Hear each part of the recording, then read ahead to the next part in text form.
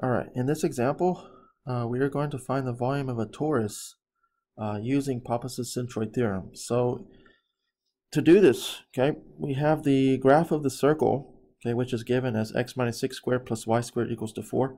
So basically that is a circle that's shifted out 6 units to the left, 6 units to the right of the y-axis. So when you take that region and rotate around around the y-axis, it will generate a figure called a torus.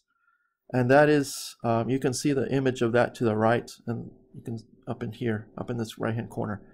It's kind of like a donut shape, and actually this was created using Maple, and I can send that if you're interested in that, how to create this. I can send you the Maple code. Okay, but in this problem we want to find the volume. Okay, so normally in the past we've done this using shell method, and we can do this using the washer method. Okay.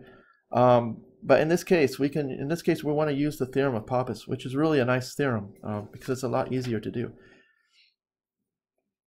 So recall that the volume of a torus is 2 pi times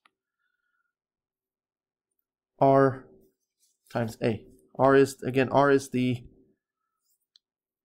radius, okay, of the volume, and then a is the area of that region. Okay.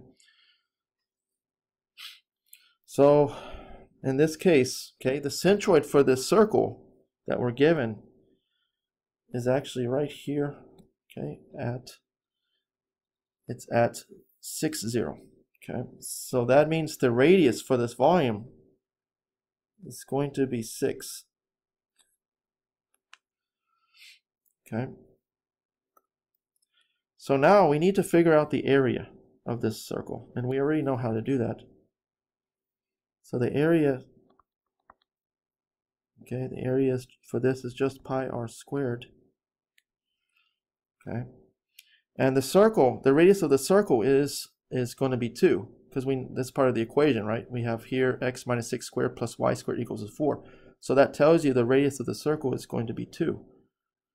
So I'm just going to draw that in.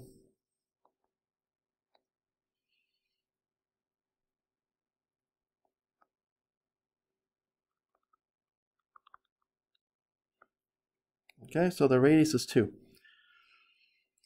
So now using that, we can find the area of this circle. So that's going to give you pi times 2 squared, and that's going to leave you with 4 pi. Okay, so we have everything now. We have all the ingredients to figure out the volume of this torus.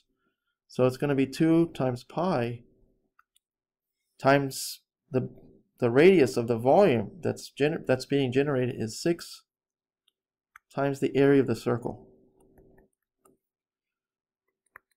And so that's going to give us, so 2 times 6 times 4.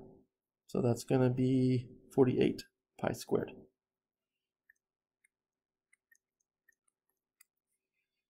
And recall, if this was an application, this would be some units cubed.